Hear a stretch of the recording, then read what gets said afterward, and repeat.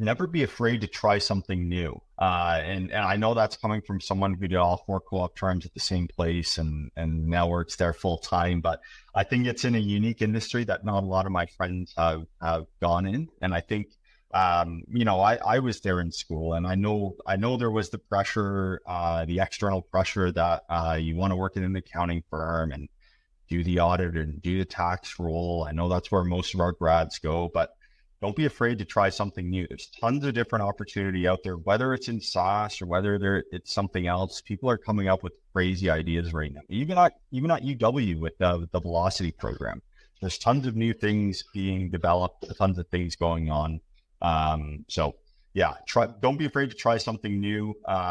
You're at the point now where you're finishing your degree. If you decide to do the MAC, there's another 8 months there, but you're really kind of beginning that next phase of your life.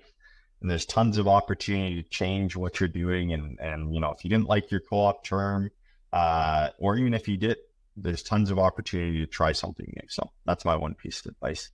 Oh, that's fantastic. And you nicely paired it with your CPA designation. And so opening those doors, I think your career so far is a great example of what success could look like if you have that orientation. So, well, I think that's our time together. Let me just say a big thank you, Ben, to you for your time and for your insights and for our conversation today. I know, speaking for Nancy, that we greatly appreciate it. So thank you.